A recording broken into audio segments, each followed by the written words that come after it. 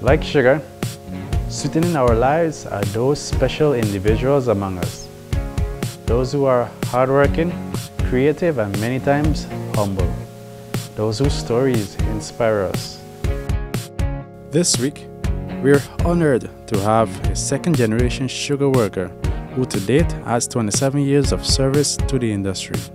We're talking about Kewal Deepnarine, who is also well known as Umpire. I am a simple person and humble person, and easy to get around. For the past 27 years, I am with Kaisuku. It was his father, Deepnarine, from whom he got his nickname Umpire, and who encouraged young Kewal to join the sugar industry. My father was an umpire, so the people who know my father, they say to call me Umpire, because my father was a security at Kaisuku. They had a vacancy for a porter in ECC workshop and I apply and I get through. Kewal's roots in the sugar industry go beyond his father. I had an uncle who was working at Kaisuku, and my grandfather was working with Kaisuku. And I have some cousins working with Kaisuku at Morbi's estate. The Charajan, who has a humble personality, enjoys a good game of cricket, dominoes, football and cards.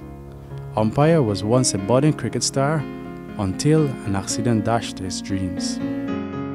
Cricket was a fun activity game, very hard on the field.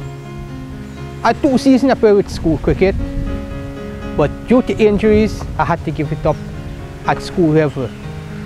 As a batsman, I'm more off spin at times, but mostly I play as a batsman. A cow put me down. Just schoolboy, you know, schoolboy already troubling cow, and we underestimate the cow today and rolling and fall, and the knee been slipped. Umpire today enjoys the beauty and taste through the labor of his hands.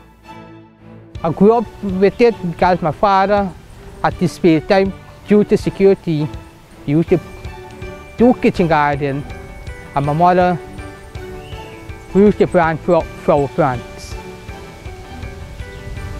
So I get the love for it.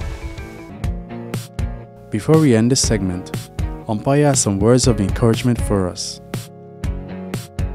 Kaisuku is a very good company for come to work with. We must try to put our best foot forward for sustain the industry. Thank you, Mr. Deepnarine. I hope you were motivated by Mr. Deepnarine and that there were lessons to be learned. Join us next week, right here on Sweet Stories.